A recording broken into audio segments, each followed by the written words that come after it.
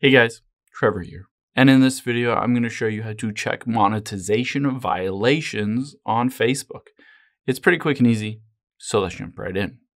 Now let's open up the Facebook app here on your iPhone or Android, or you can also go to facebook.com. Now let's switch over to the page that I want to check those violations for. So I'm going to tap menu at the bottom right, and then I'm going to tap that drop down arrow at the top right. And I'll switch to my page, Trevor's Treats here.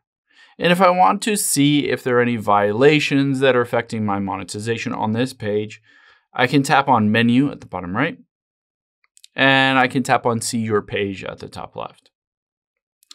Now that we are in here, you can see View Tools, and to the right of it are those three dots. Let's tap on those.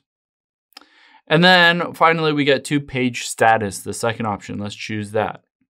This will show if you have any community standard violations. It says, for my case, good news, no violations to show.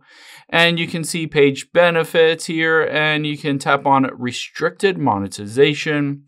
And it says you may be at risk for monetization restrictions. See partner monetization policies for more details. And I can tap on page not eligible, and I can basically see how some of these might affect my page.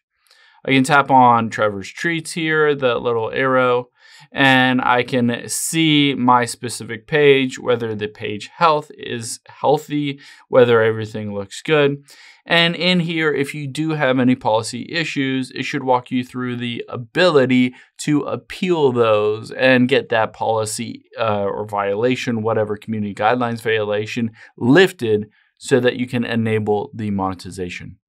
I hope this helps. If it did, hit the subscribe button down below. It really helps me out. And I'll catch you on the next one.